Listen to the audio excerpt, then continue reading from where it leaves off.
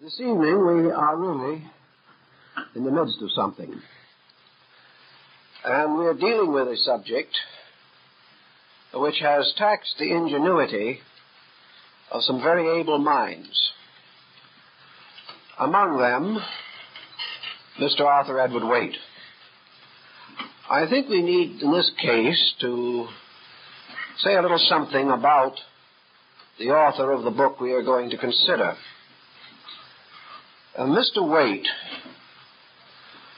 was one of the outstanding writers of his time in the otherwise neglected field of the esoteric arts and sciences.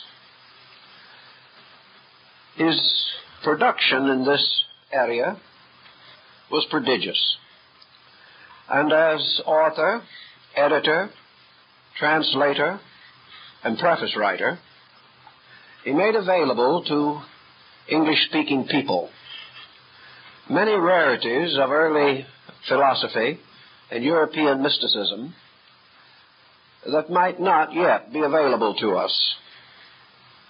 We are most appreciative for his inspiration in contributing to the translation of the Museum Hermeticum, for example.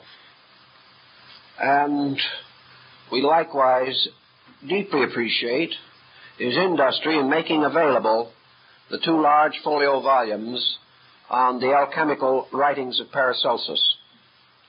We remember him also as the translator of the French transcendentalist Eliphas Levi.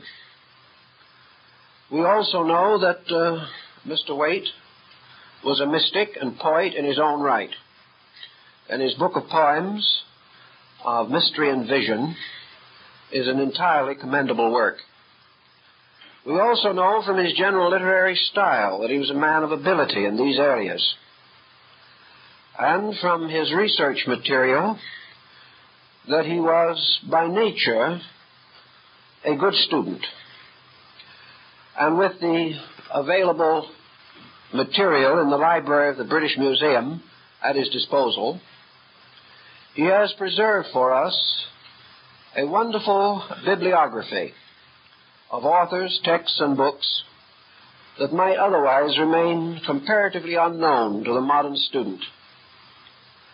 Down through the years, I have gradually assembled the greater part of his original reference material, so that probably 80% of the books that he quotes, particularly in the volume under consideration this evening, we have in the original editions.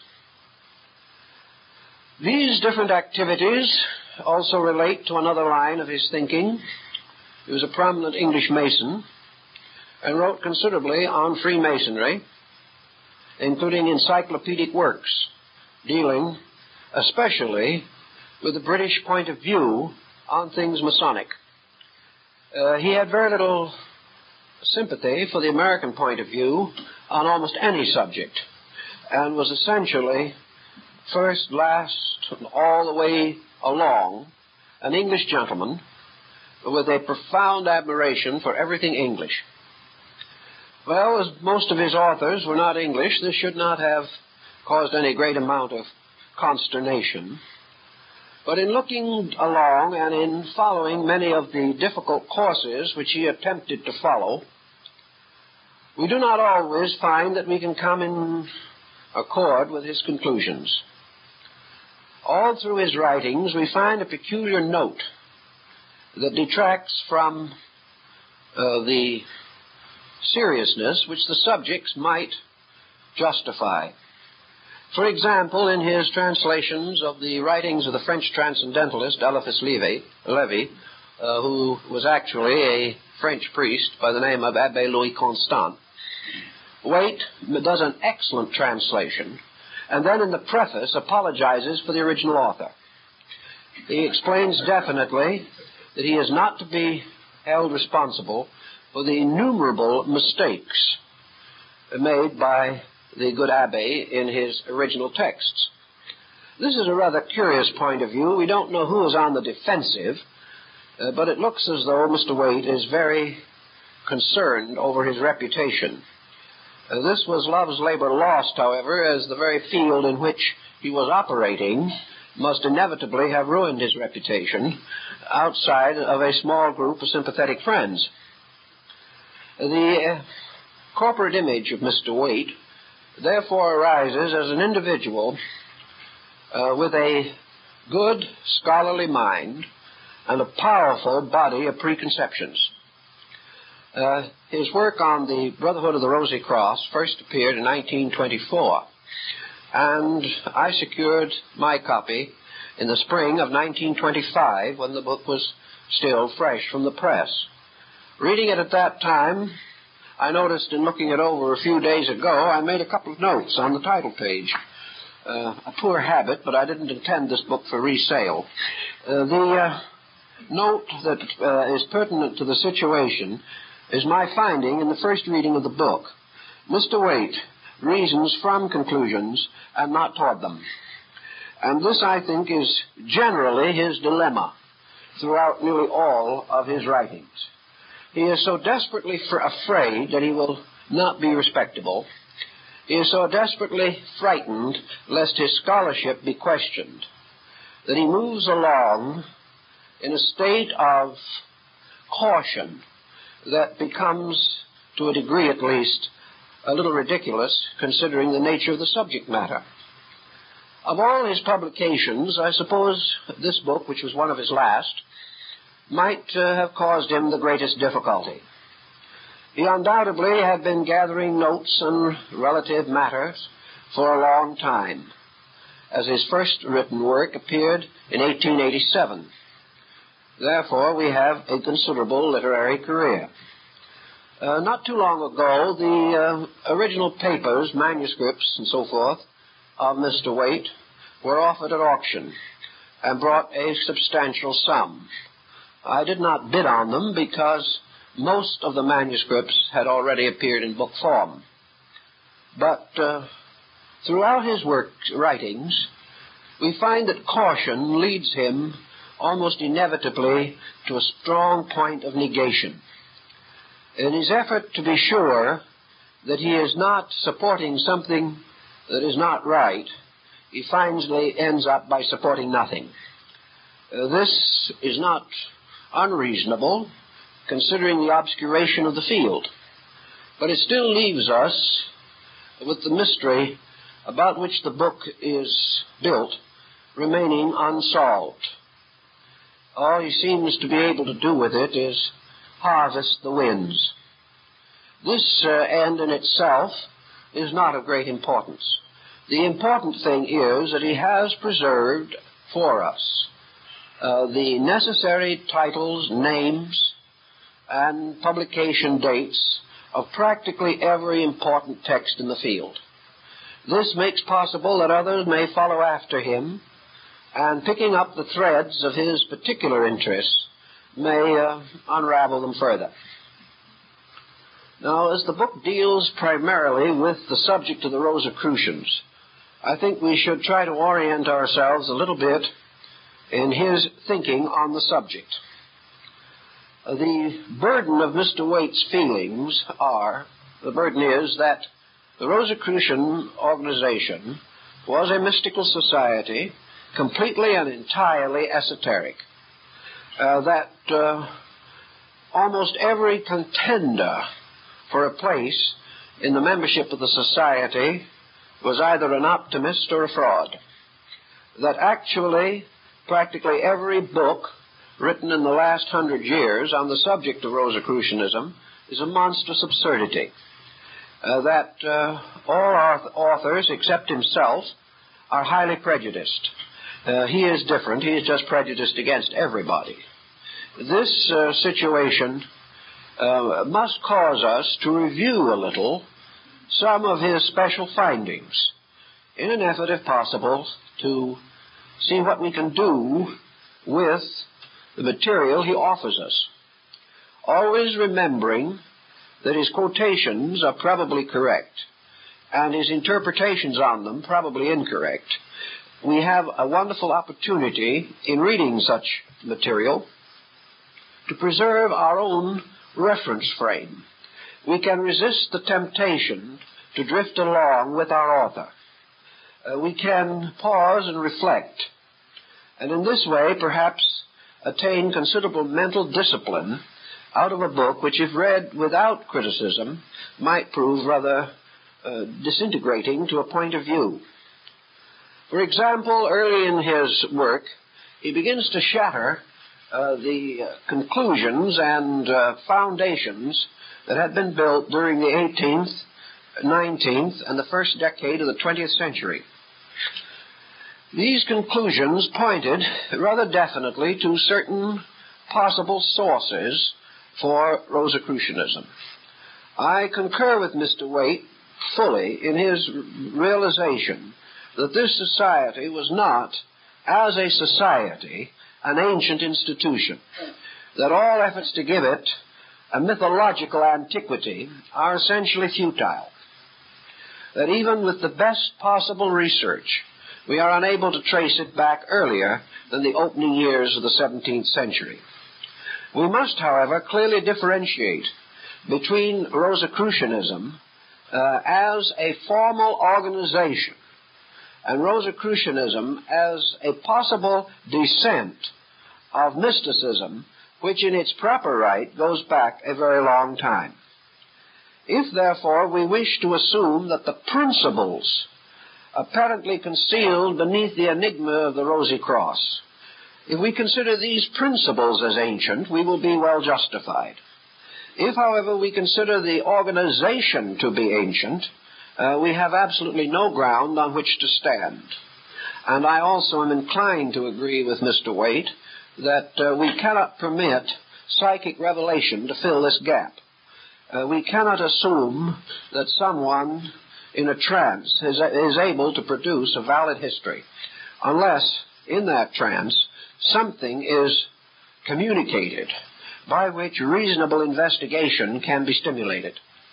The idea of trying to fill these gaps with romance will not actually advance any cause to any great degree.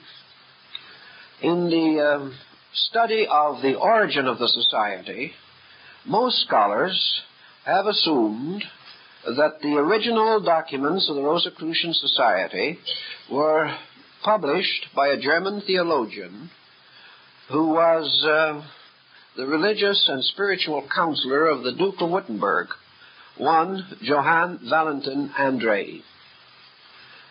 Mr. Waite dismisses this concept as being entirely incredible because it would require that the so-called chemical marriage of Christian Rosenkreutz, one of the earliest documents of the Society, was written when André was only 24 years old.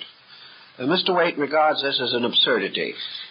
He feels that a work of this pretension, of this depth, of this importance, could only have been the production of either a very mature person or one of a group having considerable knowledge in common. I have read the Chemical Marriage of Christian Rosenkreutz, and this particular point of view that Mr. Waite advances does not seem to be valid so far as I am able to understand. André had available to him at that time an enormous quantity of alchemical and mystical literature. He rose to literary distinction at a time when there was a very large output of books dealing upon the general themes of his interest. A bright young man, taking this material, could certainly have compiled the work which he produced. For this work is not exceptionally profound. It is not impossibly deep or incredibly wise. Its real place in the literature of its time is determined almost entirely by its title. Therefore, if the words Christian Rosenkreutz had been left off, this particular volume would have been only another remnant of early modern Reform literature. In favor of the André hypothesis, there are certain other points that we might mention. One of these is the relationship between Andre and Bacon. And here Mr. Waite really has a bad time. It is obvious from the beginning that our English author is no Baconian. He regards the entire Baconian hypothesis as completely and entirely ridiculous. Here again, I sympathize with him, but I don't agree with him. The reason I don't agree with him is that certain definite links have been established. These are links Mr. Waite ignores, or else did not know them. And in either case, they represent valid evidence that there might be more to this phase of the subject than he is willing to admit. Now, the hypothesis that Lord Bacon might have been the founder of the Rosicrucian Society is at the outset not particularly attractive. In the first place, the Bacon-Shakespeare controversy has caused a powerful alignment of opinions. And, of course, most of the scholarly opinion is on the side of Willie Shakespeare. Although I see that this is now being affected by the popular purse. The Shakespearean Museum at Stratford-on-Avon is now asking for £250,000 to enlarge premises and facilities and make way for a larger tourist trade. Several individuals who might have something to do with finding the £250,000 have journeyed over to Stratford and taken a look around. They have come back, and their general opinion is that the Stratford Museum is about the largest fraud of its size in the world, that there is absolutely no evidence or proof in that museum that even one relic is authentic. And as to whether or not the building is the correct one, this is also largely open to question. And the general feeling is now that it is hardly even possible that the immortal bard ever set foot in the Shakespeare house. It's not even certain that it was built at that time, but no one seems to worry too much about it. Naturally, we may expect a considerable tempest in a teapot over this particular issue, but in all probabilities, practical considerations will prevail and the funds will be raised. Simply because whether the relics are any good or not, people are perfectly willing to come and see them and pay moderately for the privilege of sitting in Willie's chair. Now, it happens that this chair has already been sold twice and taken out of the country, and it's still there. So you can try to solve these mysteries. They're almost as difficult to explain as the miraculous multiplication of the bones of saints, which have a tendency to show up, and one saint, I believe, has already known to have had 7 skulls. This difficult situation seems also to apply to the Shakespeare dilemma. We must also realize that young people have done rather well in their time. Young William Henry Ireland, a boy of 17, forged a complete Shakespearean play, and the immortal Samuel Johnson got down on his knees and kissed the edge of the manuscript. So youth does not necessarily deny precocity. The situation, then, involving the Baconian hypothesis is largely colored by other matters. And we're not too sure of the ground on which we stand. Actually, there are many parallels between the so-called adventures of our father C.R.C., the mysterious Christian Rosenkreutz of the chemical marriage, and the somewhat better-known Lord Verulam. These parallels were, however, advanced by the wrong people. They were advanced by enthusiasts. They were advanced by persons wearing the wrong school tie and things of that nature, and as a result were generally discredited. But whether they were advanced by wise or foolish men, the facts must stand on their own feet. That there was a link between Andre and Lord Bacon seems to be part of our basic mystery. So I might mention a little episode that some of you may remember, but which others may not have come across in our writings. Back in 1926, 7, and 8, when I was working on this large book which I did on symbolism, word came to me that one of the oldest and most important Masonic lodges in England, the Mother Kilwinning Lodge of Scotland, had a very rare portrait of Lord Bacon as an old man. Of course, his lordship is supposed to have died at 66, but this portrait was supposed to be a picture of him at much greater age. The thought intrigued me, and full of youth and exuberance, I wrote the Mother Kilwinning Lodge through their secretary and asked if they had such a picture, and if so, they would be gracious enough to send me a copy of it. They were gracious enough, and shortly after, the picture arrived. The picture was that of an elderly, bearded gentleman with a long white beard and a black skull cap, and underneath and around the picture was the inscription, Johann Valentin André. I thought perhaps they'd sent me the wrong picture, so I wrote back and asked them if this was the picture of Bacon, and they assured me that it was. Now, what the Mother Kilwinning Lodge of Scotland might happen to know about this, I'm not too sure, but they seemed to feel that they knew what they were sending me. And such an illustrious body would not like to be passed off lightly. Another interesting point in relationship to this situation is found in the writings of John Burton, who were published anonymously under the title of Democritus Jr. The work which he did was called The Anatomy of Melancholy. And this, as the name sounds, was a most nostalgic volume, which today would be a good textbook for certain specialists in abnormal psychology. But the book was full of all kinds of interesting notes and news, and as one man who contributed so many books and manuscripts to the Folger Library in Washington told me, he said, many of us believe that this was originally Lord Bacon's scrapbook. But in any event, it is accredited to a Mr. Burton, a very reverend gentleman of the Church of England. On one page of this book, there is a reference to Christian Rosenkreutz, or the mysterious Father C.R.C. After this is the usual mark indicating a footnote, and below is the footnote. Johann Valentin André, Lord Verulam, period.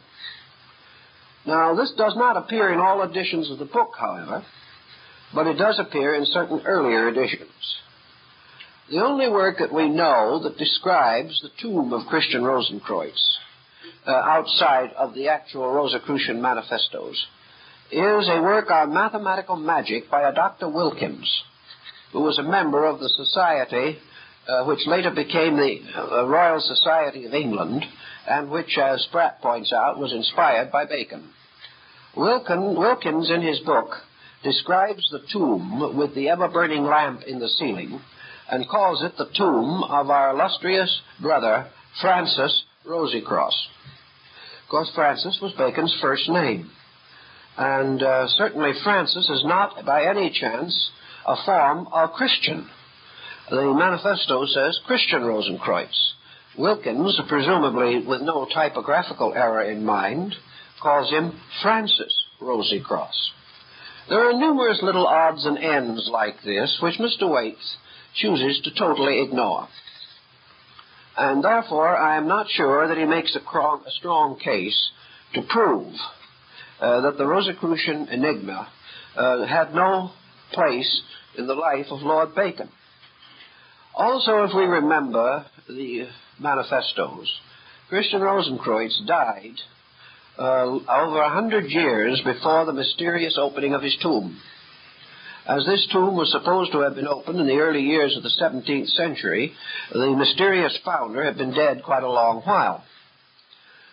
In Dr. Burton's dear old book already referred to, however, there is the statement, the founder of the Rosy Cross, still living.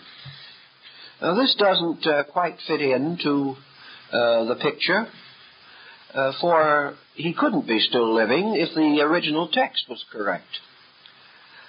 There seems to be no doubt in anyone's mind who really thinks this enigma through that a group of persons, perhaps definitely agents of esoteric orders, perhaps descendants through the troubadours and the temple of ancient mystical associations, did get together in the beginning of the 17th century and formed a fraternity of some kind. It has been said of Lord Bacon that he rang the bell that brought the wits together, and there seems to be something of this nature involved in our controversy. There were only certain men of this time, if they had any reputation in letters at all, who can be intimately associated with a project of this nature. The actual texts of the society, issued between 1614 and 1616, all of them are dated by their content. Even the chemical marriage is dated. It is dated to a way of life, to a point of view. And this dating definitely coincides with the Protestant Reformation. These works could only have come into existence after the rise of Lutheranism. We must therefore suspect that these books issued from some Protestant background. It would be almost incredible that they could have issued from any other background, inasmuch as the very manifestos themselves indicate that the founder of the society brought back his knowledge and wisdom from the Arabs and from the Muslims, which for most of Orthodox Europe would have been an unhappy background and not likely to cause confidence at that time. We had to have some group of intellectual liberals. Also, it is quite obvious from the text of the work that they centered around the concept of a universal reformation of mankind. They centered around the entire theory of the passing of an old way of life, that a new world was coming into existence, a world of new values, new human relationships, and that the Fama and Confessio Fraternitatis were heralding in a great world change. This world change was naturally part of the period of which we are concerned, for actually the opening years of the 17th century differentiate the medieval period from the modern world. Harvey's discovery of the blood, the rise of the philosophy of Bacon and René Descartes, the emergence of the beginning of our scientific knowledge of astronomy, the creation of the Royal Society, or the exploration of all of the natural history of mankind. These movements were all part of what was referred to then as the way of tomorrowness, a looking into the future and the gradual building of a great structure of world knowledge founded upon the firm foundation of the inductive system of reason. Now, who would likely be able to spearhead such a movement? Only a person who had this look of tomorrowness, who was himself in some way concerned with the transition between Aristotelian scholasticism and the rise of modern humanism. It is said that our father C.R.C., returning from his travels at Fez and Damcar in North Africa and the Near East, returned or retired to a monastery, and there he began the compilation of the encyclopedia of all knowledge. It was his purpose to prepare a work in which everything known to man might be made available to the scholars of this new age. He may have worked very hard, he might have been very industrious in his endeavors, but needless to say, no such a work ever appeared under his name, nor was any work available at the time at which he was supposed to have functioned. The only actual example of the type of work which he was devoted to was the Instauratio Magna of Lord Bacon. This was, as Bacon himself declared, to be an encyclopedia of all knowledge necessary, useful, or possible to man. That he worked and labored through his years to produce this work, we know. And we also know that the Novum Organum, regarded as the first textbook of modern science, was Lord Bacon's masterpiece, and it was the first section of the Instauratio Magna. So here we have a man living at the time when the first manifestos were published. None were published earlier. Doing the very work that the author of the unknown book was said to be concerned with. There were many other parallels also, but we must find some explanation for the rise of a sudden point of view. We don't solve everything in this way, but I think we solve something. I think we become a little closer to the necessary foundations of our subject.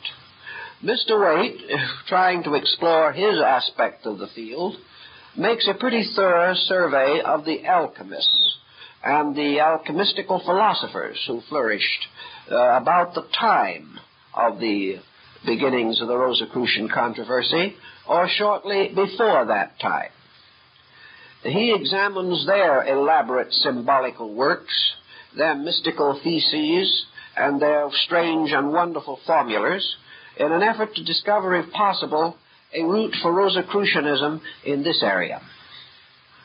Naturally, he fails, for the simple reason that these necessary links are not available according to his point of view. There is no evidence, for example, that the alchemistical philosophers ever used any of the essentially Rosicrucian devices or symbols. And there is no proof that the Rosicrucians ever actually made use of the alchemical symbols in any outward or common sense. There is only one possible way in which these groups can be linked.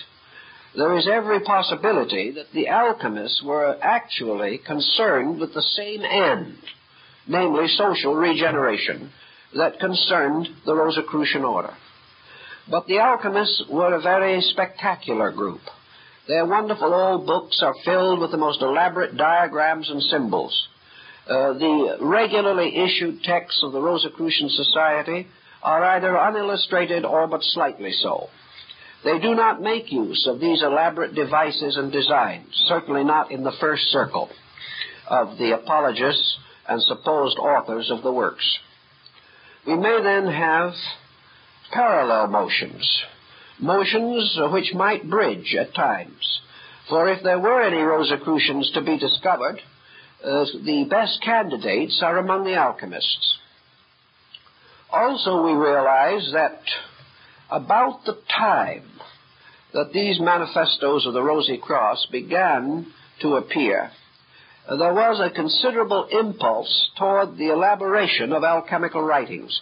Most of the best texts, most extravagantly illustrated volumes, were issued within 10 or 15 years of the appearance of the Rosicrucian manifestos. There is a package here somewhere, but the two groups seem to have at least a physical separation. They do not intermingle in the common sense of the word, although there are certain indications of possible sympathy between them. Arriving then at the beginning of the historical cycle of Rosicrucianism, we look around to see if we can names or persons that might well be associated with this society. Two names of well-known persons in the chemical and mystical literature of the period stand out. One was the English physician Robert Fludd, and the other the German chemist Michael Meyer. Both of these men wrote about Rosicrucianism. Meyer in particular also wrote considerably about alchemy. The Frankfurt publisher Theodore de Bry illustrated many of the writings of both of these men, and also many emblem books and other significant volumes which appeared about the same time.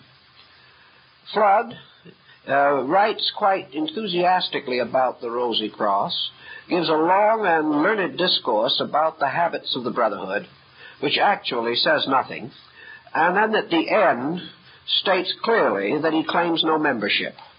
This sort of eliminates him unless we wish to assume that he lied in print. The other possible candidate that we have, Michael Meyer, who was a nobleman and a counselor to his king, does write also about the Rosicrucians. He discusses them and mentions them and describes their habitations in Germany. But before he gets through, he also proves conclusively that he knew nothing about them. The next important work comes out is also by Meyer, called The Laws of the Fraternity of the Rosy Cross. Here Meyer really does quite an impressive job. He writes a small book in which he gives all the rules, laws, and proper credo of the society. Unfortunately, however, he once again says nothing, for all he has done is taken the original material in the Fama and enlarged upon it. He has made extensive definitions of the various rules briefly stated there. But when we get through with the book, he has really added nothing new. So we summarize the situation as it stands in the 17th century. 3 books appear. The Fame and Confession of the Society of the Rosy Cross, published in 1614, possibly available as early as 1612, sometime in manuscript. It is believed they were circulated. And a third work, the Chemical Marriage of Christian Rosenkreutz, which appeared 2 years later. Now, in the Fame and Confession, our illustrious brother, C.R.C., is never referred to by anything except initials. He is delivered to us as Christian Rosenkreutz only in the Chemical Marriage. Now, the question that must further be established is, from a critical standpoint, is the Chemical Marriage in any way an actual manifesto of the society? Flood did equally well in writing on Rosicrucian material at the same time, and at the end insists that he doesn't know the order and has never met a member of it. Meyer did a splendid job with the same negative conclusion. Therefore, as the Fame and Confession had been in circulation for 2 years, are we really entitled to assume that the Chemical Marriage was an actual official production of the society, or was it one of the many logia that appeared during the next 5 or 10 years? We like to assume, for practical purposes, that it probably was, directly or indirectly, a manifesto. If it can be traced to Bacon, we probably have every reason to assume that it was a genuine work. Whether we can trace the Fame and Confession to Bacon is another problem. But here again, you can have a lot of fun. It is assumed that the author of all of these works, that is, of the Fame and Confession, was a German. And, of course, it is assumed that the author of the Chemical Marriage was a German. While these works may have been published in Germany, the German author had some troubles. When he got stuck for a word which might be a little unusual in German, he usually used an English word, which might possibly imply that English was his mother tongue. Or it may have been put there on purpose to create this question in the mind of the reader. Anyway, it is a valid question. For in an emergency or in some strange abstraction of language, it might well be that we would fill in with some word more familiar to us. But let us assume for the moment that these 3 books were all genuine productions. We have to question the appendix of the Fama Fraternitatis, wherein to this was added a small work by Boccolini, an Italian author on the universal reformation of mankind. It was all of a theme, but this work only appears in one edition of the Fame and Confession. So here we are with 3 books looking for an author. These 3 books stand completely alone, and every effort to tie them successfully to any other group of literature seems to be little better than useless. Waite comes to this conclusion that these 3 books stand alone, and then he begins to ask himself whether these books stand, or whether the whole group of volumes fall together. This is a question which I don't think we can fairly take. I prefer the more moderate course of assuming that some person or persons with a real and definite purpose, and perhaps speaking for a private society devoted to esoteric, mystical, or even religio-political activities, did issue these manifestos. That for one reason or another, nothing further transpired. We were assured that these would appear in many languages. Actually, they did not. The only time when they appeared in any other language was much later when they were translated.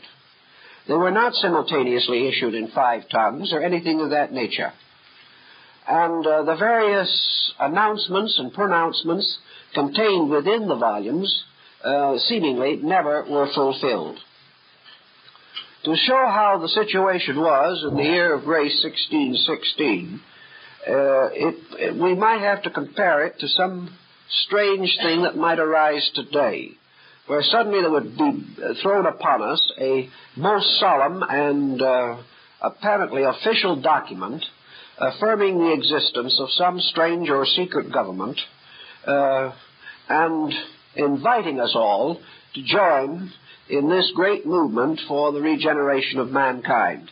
Small, fragmentary, splinter movements of this kind have appeared at frequent intervals, but have never amounted to anything.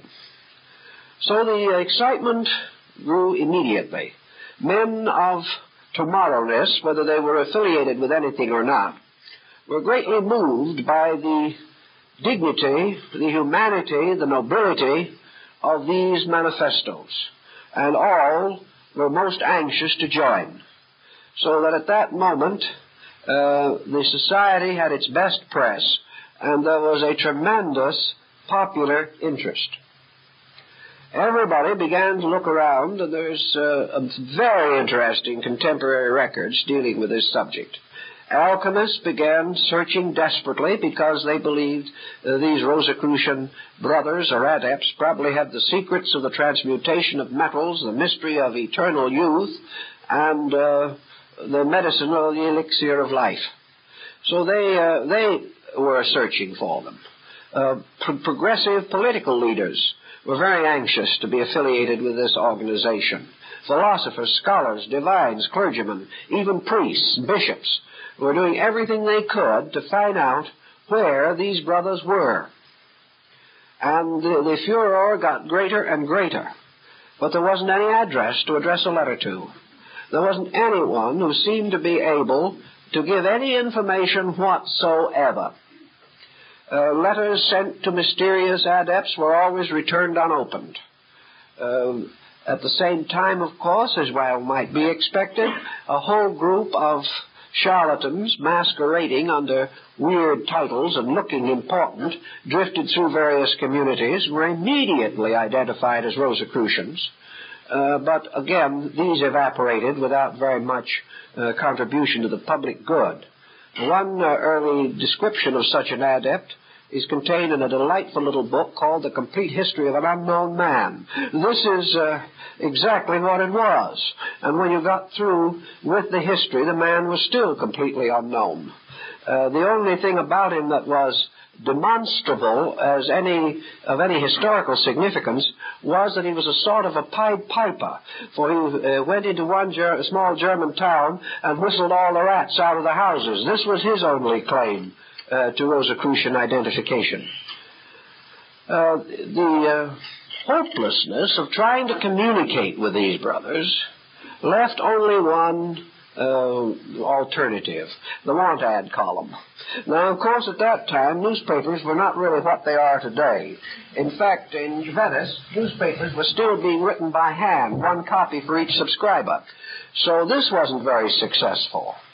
The only thing that appeared to be feasible was to publish small booklets, 10, 15, 20 pages, some of them only 8 pages, in which some aspiring candidate would state his qualifications, assure the Brotherhood that he would be their dedicated servant, and to please let him know where to reach them, then these booklets were published in small numbers of 500 or 1,000 and circulated throughout Europe in the hope that they would fall into the hands of one of the brothers, and he in turn would communicate with the aspirant to membership. Probably 50 or 100 of such publications are already known, and there are undoubtedly many more. Again, however, these were not effective because the writers of them, most of them, later wrote other works complaining that their first brochures were ignored.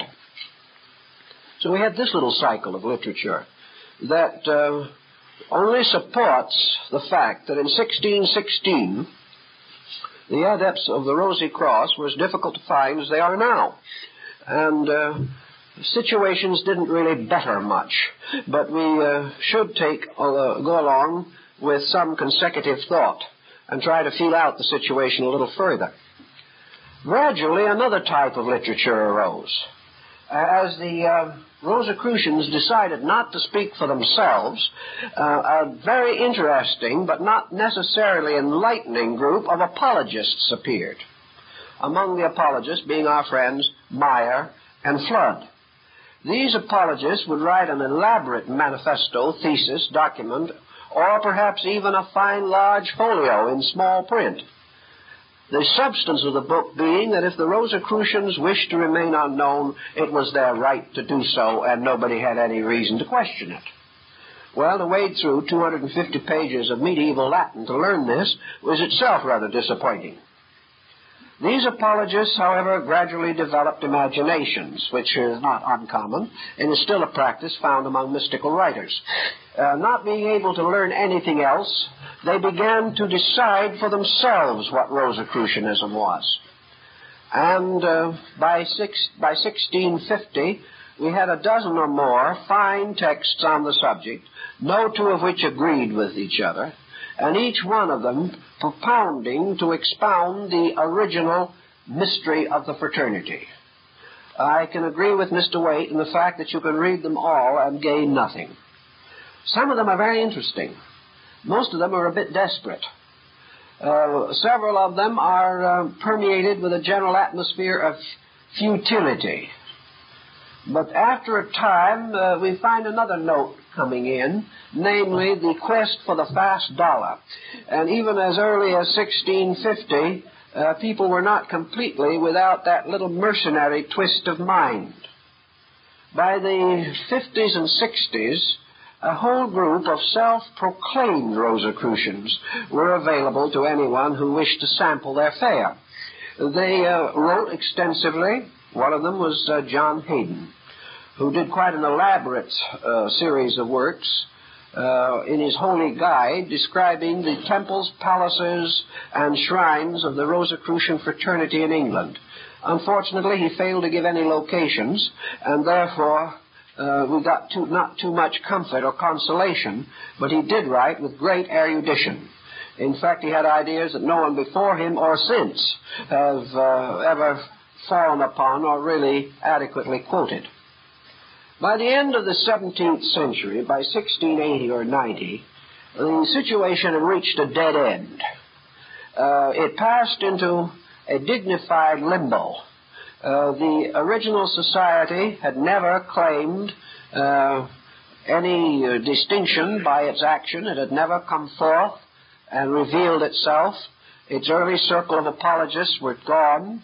The secondary circle were already mingling their Rosicrucian interests again with the stream of alchemy and hermetic arts, and these in turn were beginning to wane under the impact of the rise of experimental science. Minds were now turning more to chemistry and archaeology and antiquities and the development of various remedies based upon scientific knowledge. So everything remained comparatively quiet until the beginning of the 18th century, when we had quite a revival of Rosicrucian thinking. This second cycle, however, begins to take on an entirely different color. We now find the subject becoming more and more involved in ritualism and ceremonialism. The rise of Rosicrucian secret societies. These societies sprang up in many areas. There is no evidence or proof that they had any foundations of the original order, but at that time communication was poor. The public mind was open to almost any innovation, and the general difficulties politically of the countries of Europe seemed to cause people to take particular interest in something of a hopeful, idealistic, or mystical nature. These secret societies did gather into themselves a number of interesting people, some of them rather brilliant people, but it cannot be said that the mainstream of the subject was in any way enriched. In fact, it perhaps was a little impoverished, because now the old landmarks were pretty much obscured unless you had the time, patience, and wealth to investigate the original sources. This drifted along through most of the 18th century. And during this time also we began to find the rise of Masonic fraternities, both regular and irregular, in various parts of Europe. Freemasonry developed a kaleidoscope of degrees. Every inventive and ingenious individual had another Masonic rite. This situation continued to compound itself until there was really no rhyme or reason left in the gradually developing structure of Freemasonry. Finally, near the end of the 18th century, the Great Congress of Wilhelmsbad was brought together, convened for the purpose of clarifying the Masonic situation. Among the delegates at this Congress, by the way, were two names also associated sometimes with Rosicrucianism, the Count Cagliostro and the Count de Saint-Germain. These were delegates at the Congress of Wilhelmsbad. As a result of that, Masonry cleaned house and relegated most of its doubtful degrees to the historical and archaeological department. And again, Rosicrucianism waned and became more or less concerned or involved in certain specialized groups of Masonic scholars. The 19th century didn't add a great deal to this picture. It did, however, clarify the Masonic position in connection with the Rosicrucian order. Movements arose of Masonic research and scholarship, like the Lodge of the Quarter Coronati in London, the Lodge of the Four Kings, which was the great Masonic research lodge, which worked with old beliefs, legends, rituals, degrees, and more or less became involved in the Rosicrucian controversy through its overlapping membership. One of the members, Dr. W. Wynne Westcott, was also the head of the Societas Rosicrucianus in Anglia, which was a Freemasonic auxiliary devoted to Rosicrucian studies, admission requiring that the candidate be a Master Mason. During the latter part of this century, a great American Masonic scholar, General Albert Pike, Sovereign Grand Commander of the ancient and accepted Scottish Rite of Freemasonry of the Southern Jurisdiction, received an invitation from Europe to found a Masonic Rosicrucian auxiliary in this country. I have seen the correspondence in the House of the Temple at Washington, and if my memory does not fail me, the letter was answered by General Pike's son. And in this letter, the son points out that his father is now in too advanced years and too heavily burdened with other responsibilities to undertake the establishment of a Masonic research body of Rosicrucian interest in the United States. So that the Masonic end, as far as this country is concerned, ends more or less in this way. Although one small Masonic research group, the Society Rosicruciana in America, was founded and did flourish for a little while in the northern jurisdiction of the Scottish Rite. Beyond this point, the Rosicrucian controversy more or less fades out so far as Masonic, alchemical, political, and illuminist problems are concerned. And in the late years of the 19th century and in the opening years of the 20th century, Rosicrucianism took on very largely the aspect of a Christian theosophy, and as such did create and does maintain organizations in this country dealing perhaps to a degree with Rosicrucian problems, but very largely concerned with mysticism or with the esoteric aspects of man's life. None of these organizations are able to use any of the original texts as a basic text for their own work, however, because no text of the original order dealing with any of its mystical practices or beliefs is known to exist. Now Mr. Waite takes on another position here, which perhaps is of some interest to us. He now assumes that the entire descent of the Rosicrucian Society was completely secret, that it is actually impossible to trace either its doctrine or its ritual from any exoteric organization that has appeared, that there are certain fraters or brothers of the society that have, as in the old Pythagorean school, perpetuated their knowledge by selecting disciples to succeed them, and that this small group has descended over a long period of time, and that somewhere, here and there, scattered about, are legitimate Rosicrucians. At this point, Mr. Waite becomes extremely hedgy and takes on an atmosphere of almost unctuous humility, and leaves us with somewhat the impression that perhaps he might be one of them. But as he doesn't seem to have courage enough to say so, perhaps he shouldn't have brought it up in the first place, because, again, his findings do not indicate any unusual possession of information in this area.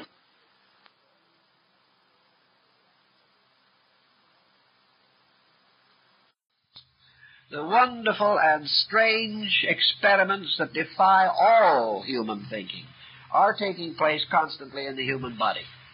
There is nothing more mysterious in the alchemical texts than the mystery of digestion and assimilation in man. There is nothing more wonderful than how food is changed gradually within the stomach into all of the subjective energies necessary for the maintenance of the body. The stomach is the greatest alchemist we have ever conceived of. Yet these processes in nature, being natural, reasonable, and orderly, they seem to tell us that with nature everything is possible. And just as there are laws by which digestion is possible, so these laws operating in space can be understood and can be applied to other related or practical purposes. The very principle which makes it possible for man to live at all is the principle which, when properly understood, will enable man to live well. Thus man himself becomes and is an alchemist, really whether he knows it or not. But the bringing through of this knowledge into his awareness in a way that he can control it, so that by art he can perfect nature, enables him to perform the great work. So Mrs. Atwood tells us, obviously, that the great work is a simple fact, and that this great work is the perfection of the consciousness of man, by means of which this consciousness ultimately regains its universal completeness and is reunited with its divine source. Great work is the production of the heavenly man, the production of the universal true principle, which is the elixir of eternal life, because it bestows immortality. It is the transmuter of all base metals, because it provides the means by which every material element of man's compound nature is transformed into its spiritual equivalent.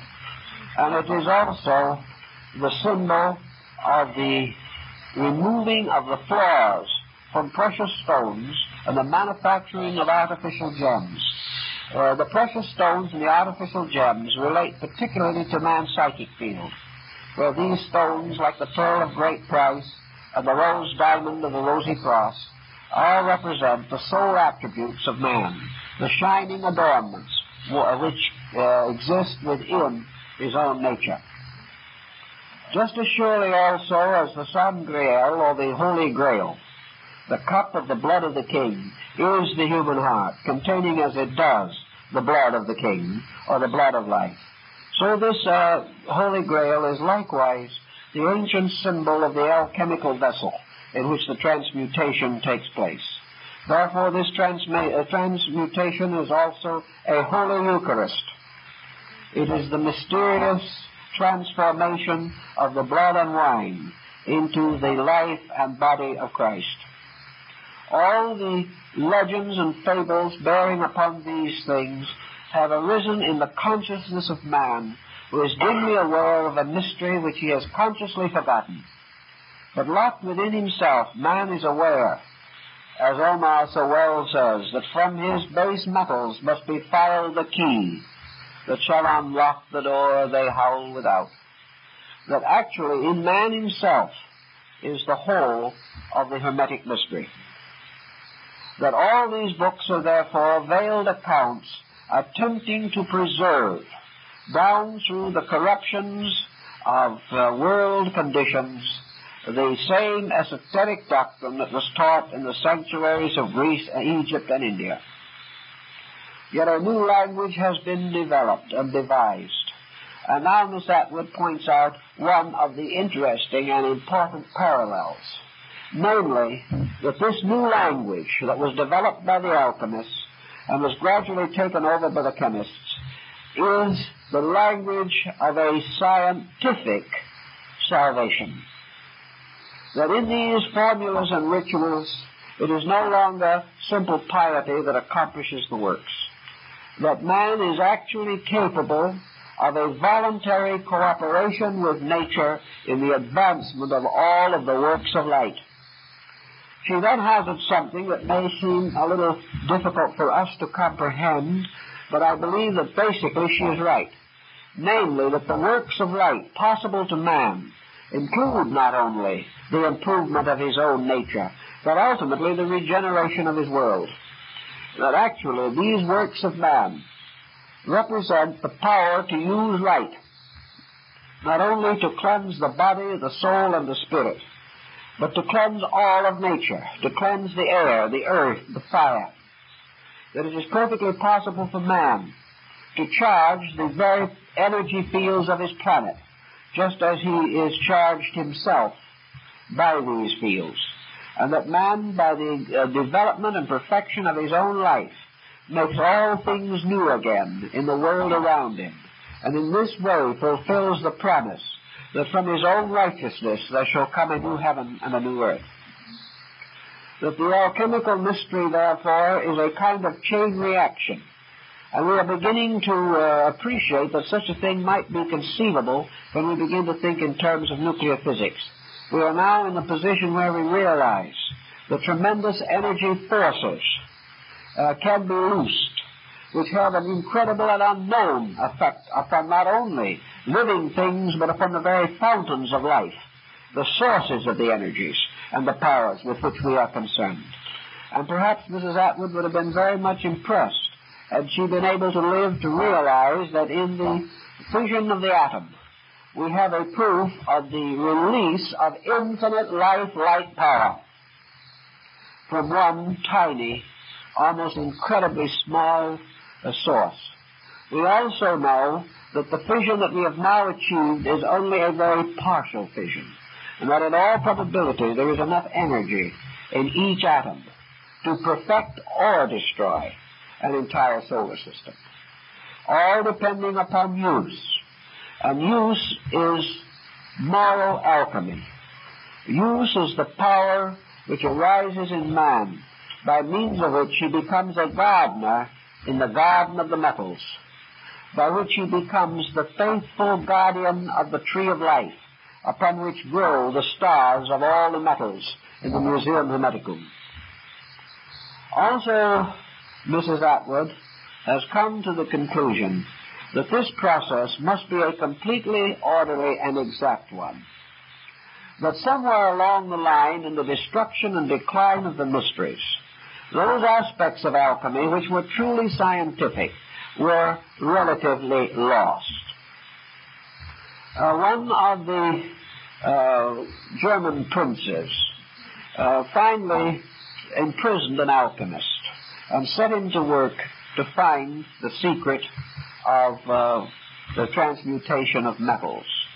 This alchemist never succeeded, but among the experiments which did succeed was the discovery of the formula for Dresden china, and as a result this particular king became a very rich and powerful man without the transmutation of metals.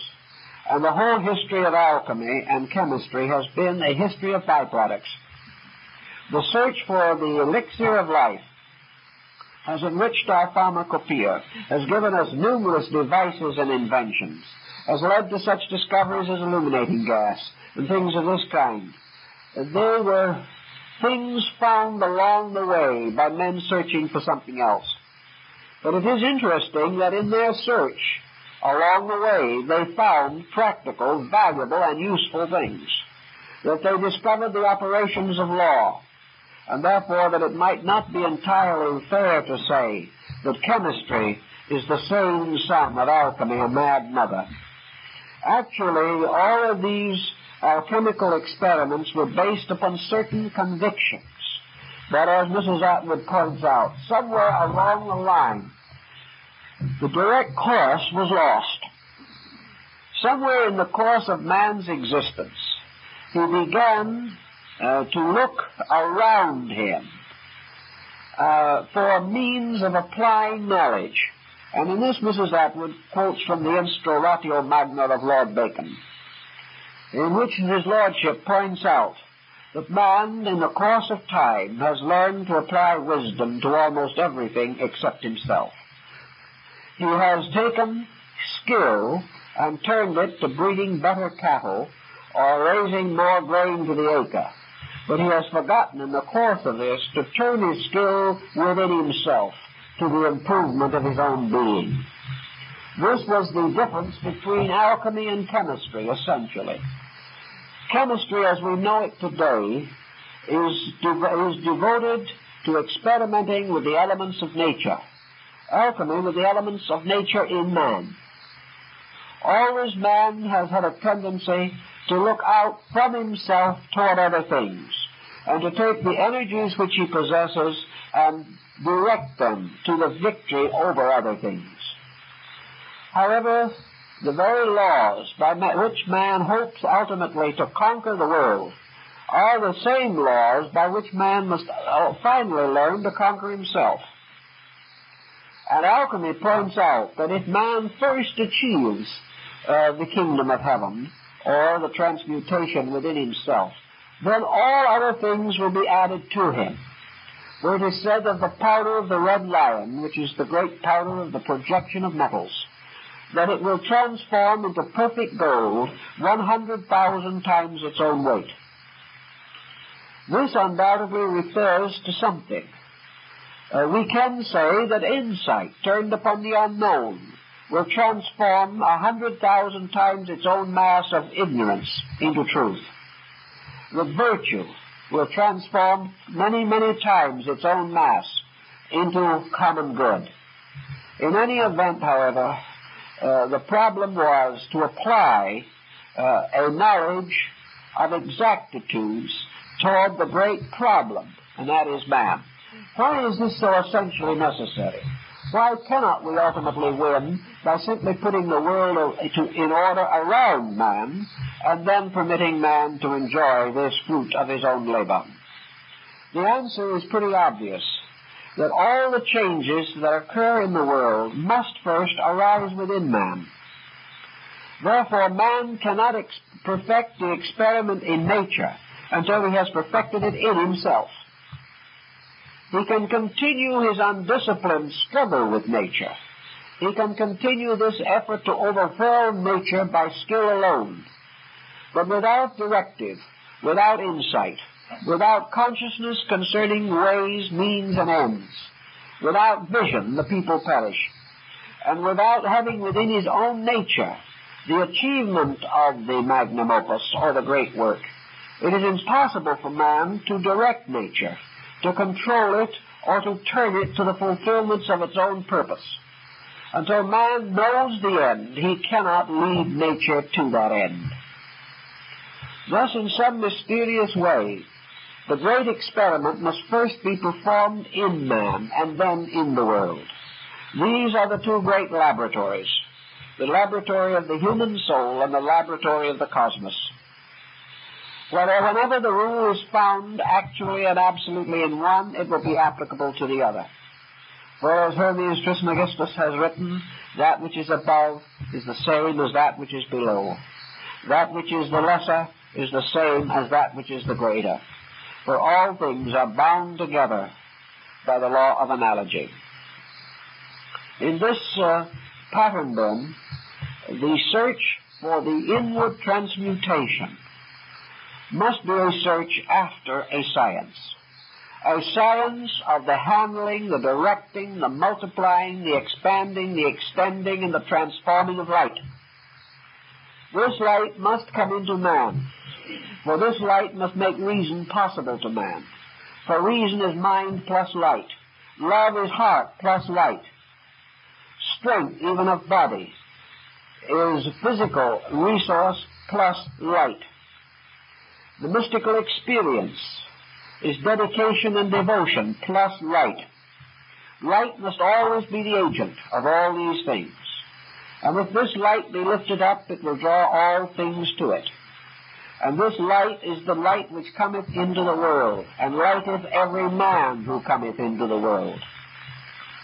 So the problem, again, is the magnificent chemistry of light. Now, it is obvious that the Atwoods were moving very closely toward the Indian concept of yoga, that they were sensing the same light principle that is also to be found in Mahayana Buddhism. The world of the radiance of truth, the world of the eternal light in which all things live and move and have their being. Now, how is this light to be made available? The alchemist said that it had to be extracted from darkness. And the light shineth in darkness, and the darkness comprehendeth it not. So the base substances seen in the alchemical retort have to do with light hidden in darkness. Just as gold is hidden in the base metals of the earth, just as the life which the small plant takes from the ground comes from the dark mother in which its roots are placed, so everywhere in the darkness of earth there is life, and this life makes things grow. And the vitality of life and nature must in some way be discovered and separated from darkness. It must be as in the opening chapters of Genesis, which, according to Mrs. Atwood, absolutely recapitulate the entire alchemical process, and that any chemist thoroughly understanding the first chapter of Genesis can actually transform base metals into gold, physically as well as spiritually. Because in this section is contained the summary of creation. And this summary of creation is the key to the continuance of creation. For in the world of the metals, creation is forever. In the world of God, creation is continuous. Creation is not something that started and then suddenly ceased and only the products went on. The very processes of Genesis are being repeated every instant and will be to the end of existence. For constantly creation is unfolding itself.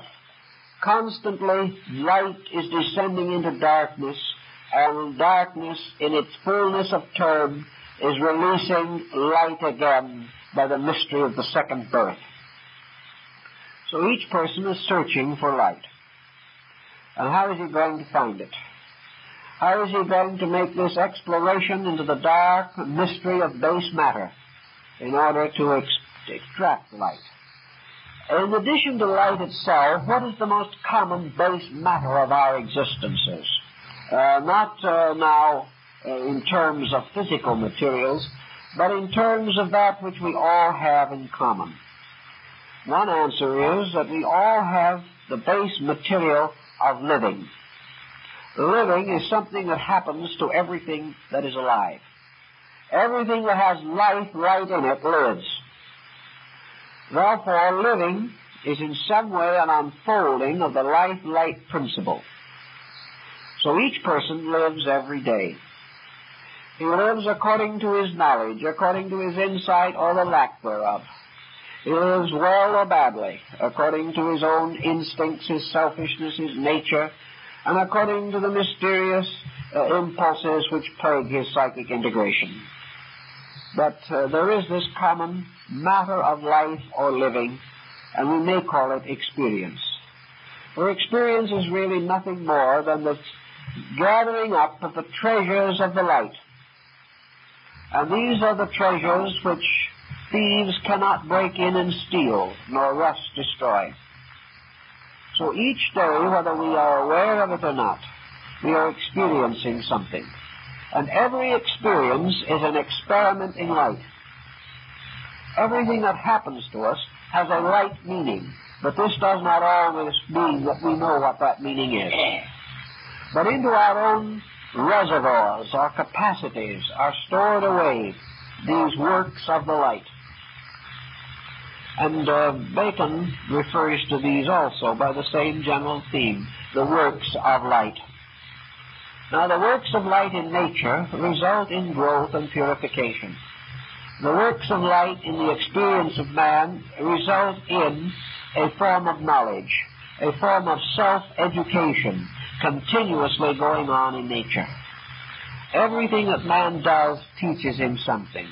Only unfortunately man does not always know what he is taught. Therefore he goes on experiencing much and learning comparatively little.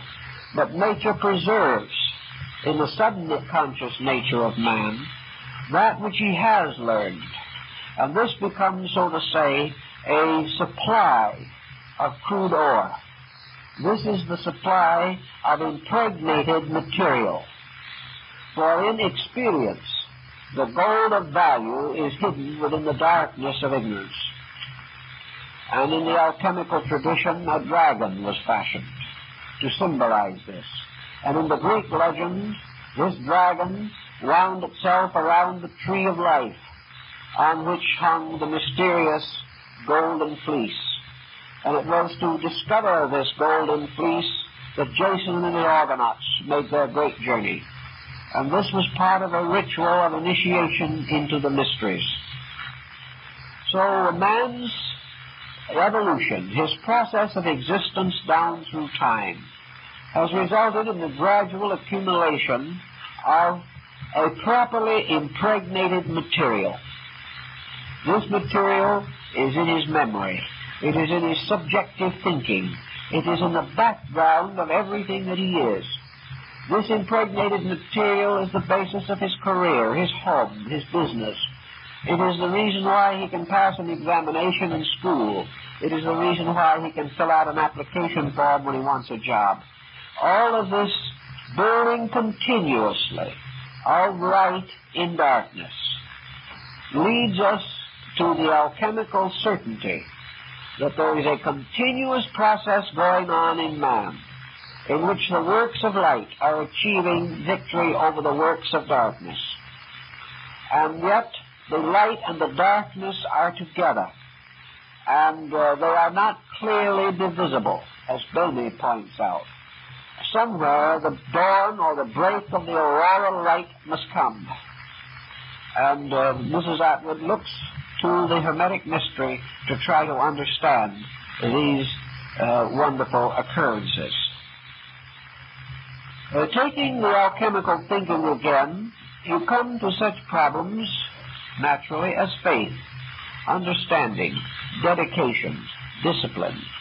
You'll find that in the Hermetic mystery, there has to be some mysterious agent, the active agent of the stone. Now, the active agent of the stone is a kind of mordant. It is a catalyzing agent of some nature. And in alchemy, faith plays very much this part, because something has to stir this compound which lies in obscurity. Somewhere the Jason has to go forth and search for the golden fleece. Somewhere in man's nature there must gradually arise the conviction that there is a mystery, and that this mystery can be solved.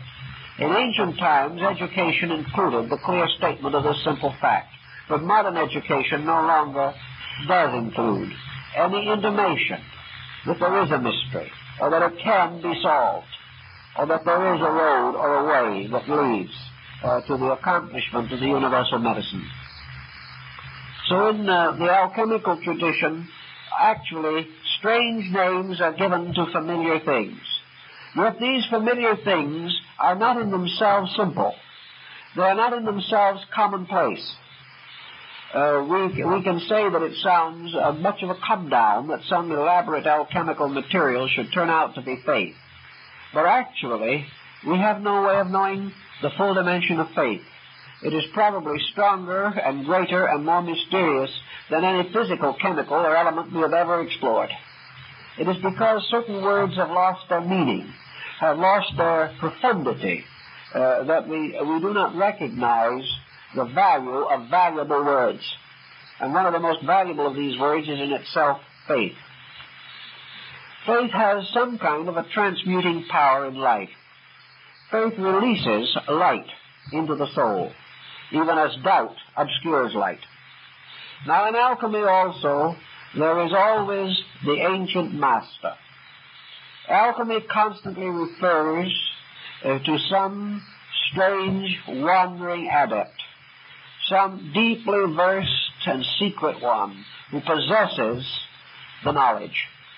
In the Paracelsian corpus, this is called Elias Artista, or Elias the artist, a kind of mysterious, immortal, wandering alchemist who never dies, who possesses the elixir of life, who has made the great transmutation, and goes around the world forever, selecting dedicated and faithful disciples, visiting them in their laboratories, and revealing to them the secrets of the arts when their own merits deserve such revelation. Who is the mysterious Elias Artista? The one master alchemist who never dies, who goes on, revealing to those who are ready the secret of the stone. One way of looking upon him is quite a simple way, and he is the alchemical tradition itself. He is the one who cannot die because he is a great conviction. He is a great mystery locked in human consciousness. But he appears only to those who are worthy. He makes himself known to the alchemist only when this alchemist has prayerfully dedicated his labors to truth and to light. Then he appears and gives the key to the mystery and then vanishes again and is seen no more. This represents Mrs. Atwood's thinking, what we would almost term today the archetypal psychological teacher, locked within our own consciousness and locked also within the consciousness of universals. In the root of every integration or organization that exists in nature is the mysterious fact of the immutable mathematical formula upon which that organization is based. Everything in the root of itself is instinctively a work of light. Everything has within its own nature the strange seal of its own identity. Elias the artist is perhaps partly tradition, partly the great story that has come down to us. Partly it is also the subconscious teacher in ourselves, the old one, the folk consciousness that we have. Perhaps it is descended to us in our blood, in our heredity. Perhaps it is the symbol of the infinite sequence of previous embodiments by which we have come to our present state. But it is the old one and the true one locked in us, locked in our conscious experience, and available only to us when we have ourselves performed the works of light. So the struggle or the labor always concerns with this. And now Mrs. Atwood goes into considerable detail in relation to Neoplatonism, quoting from Plotinus, Proclus, and many of the other mystics of North Africa and Athens, relating to the works of light in terms of the motion of consciousness itself from ignorance to illumination. Illumination being, of course, the final absorption into light. And man's growth as an emetic experience deals with the 7 steps of the ladder of alchemy.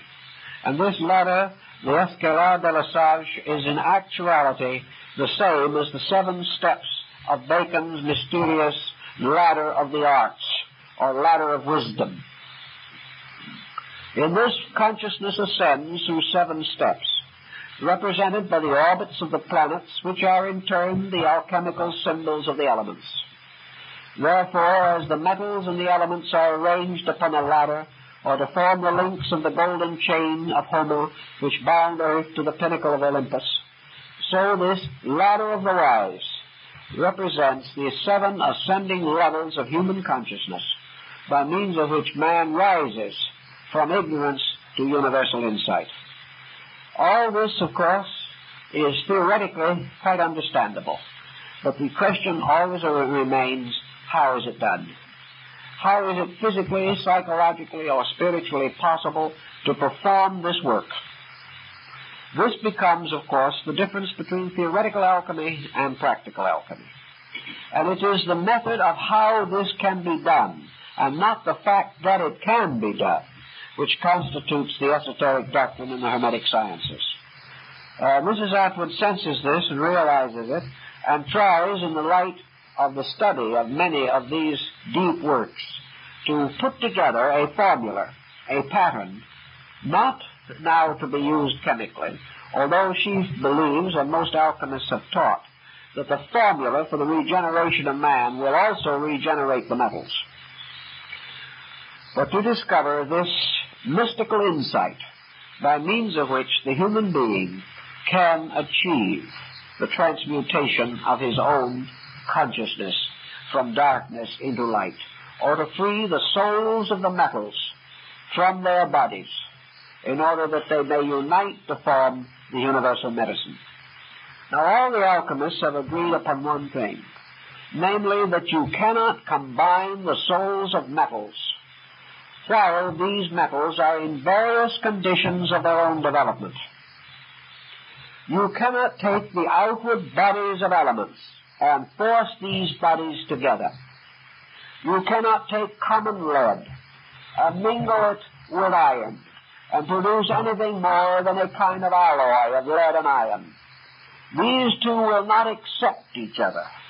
They will not become actual souls united.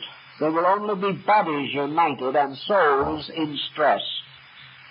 Alchemy creates another symbol, the Hermetic Mercury, the mysterious symbol of the universal solvent. Mercury is said to be the one element that will accept other elements into its own soul. Therefore, Mercury becomes, in a mysterious way, in the alchemical tradition, the symbol of Christ, because also it is the child of the sun and moon, or the offspring of heaven and earth. But even in the case of these elements, the alchemists tell us definitely that crude iron and crude silver cannot be united to produce the mystery.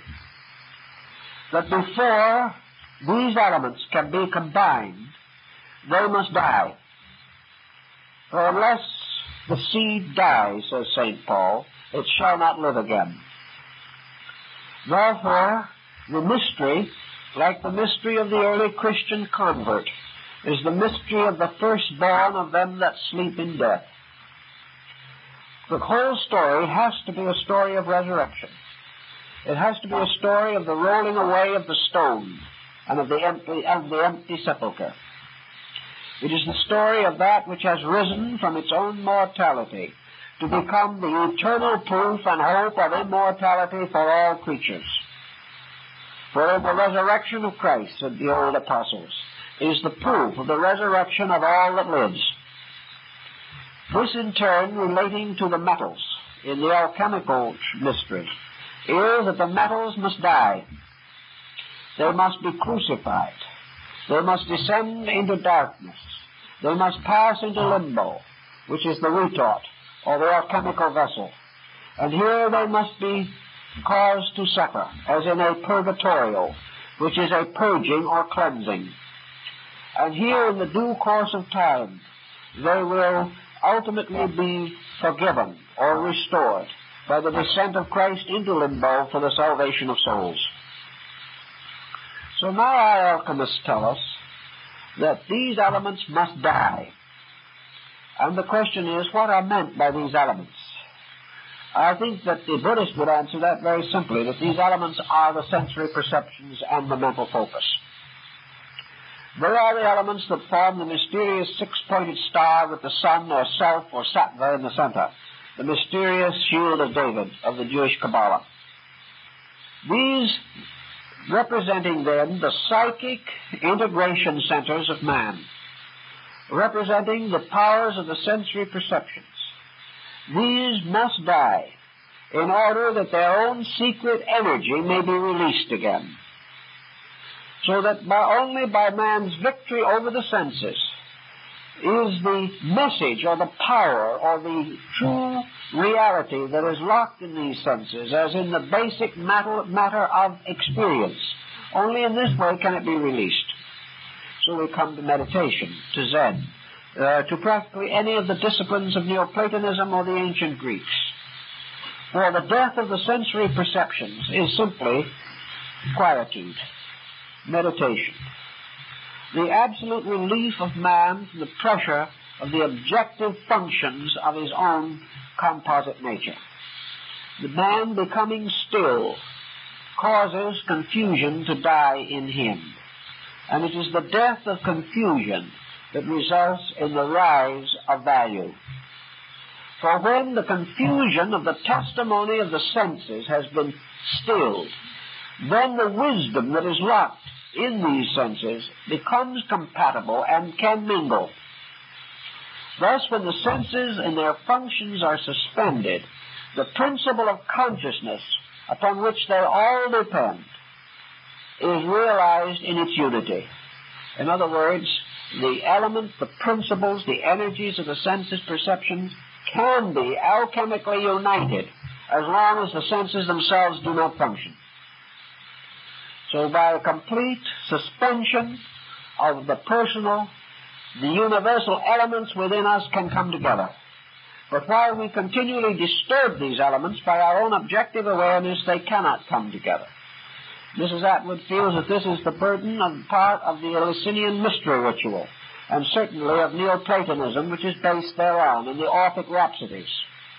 That these tell the story of a mystical suspension of error and illusion, by means of which reality can reaffirm itself, by which the individual will find in principles these things which he cannot discover while he is addicted to the shadows or appearances of things.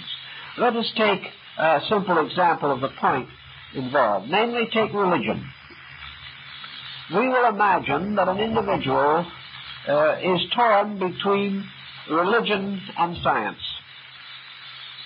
While religion is in its crystallized integration within himself, while religion in him is a series of specific beliefs, while religion has to do with the consubstantiation of the host, while religion has to do with the Assumption of the Virgin, while religion has to do with the co-eternity of the three persons of the Trinity, while these factors are in consciousness, religion is working in its own way, but it is not assimilable with anything else.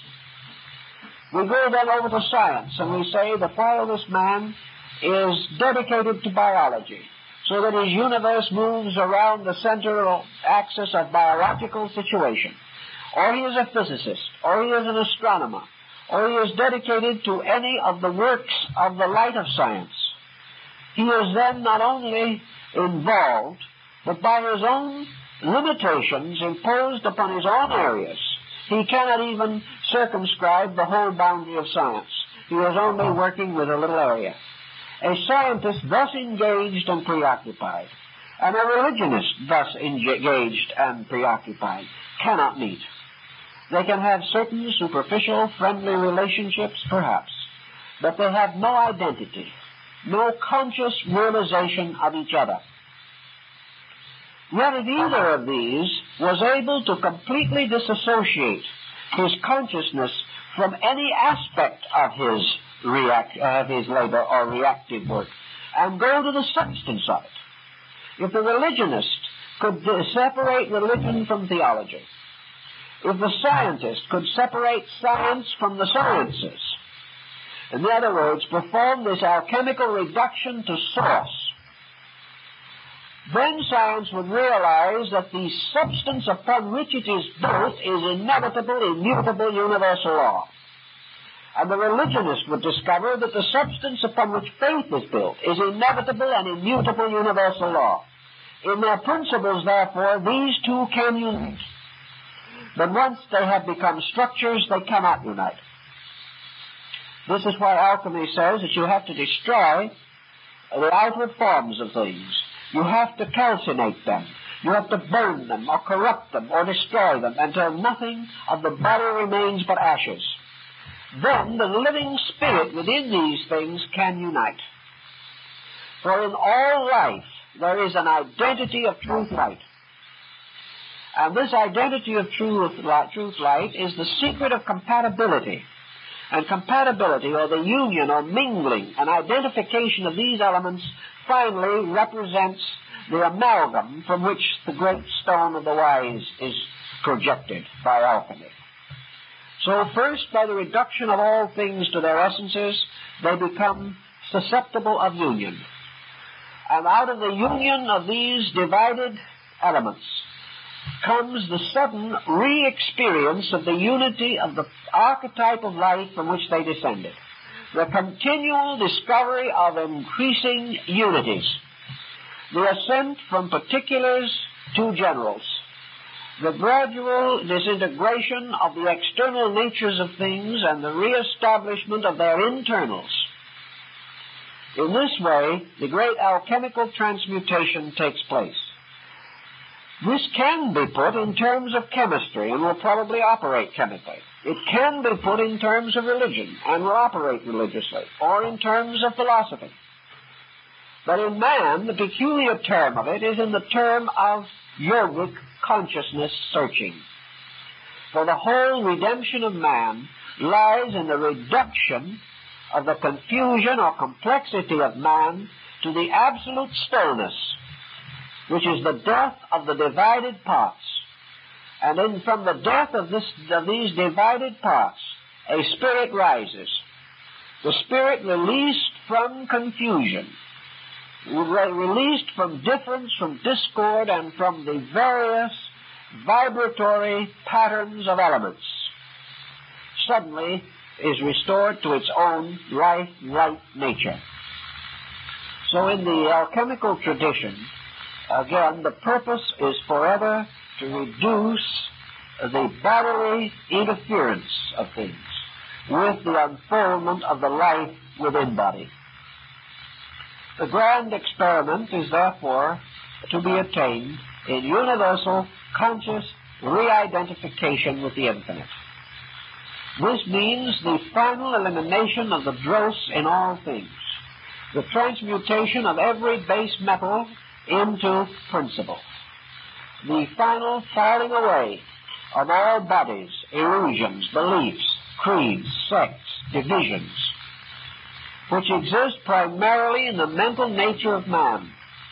When these fall away, when these are overcome, when these are relaxed and released so that they no longer interfere, then man gradually brings together the essences of all things.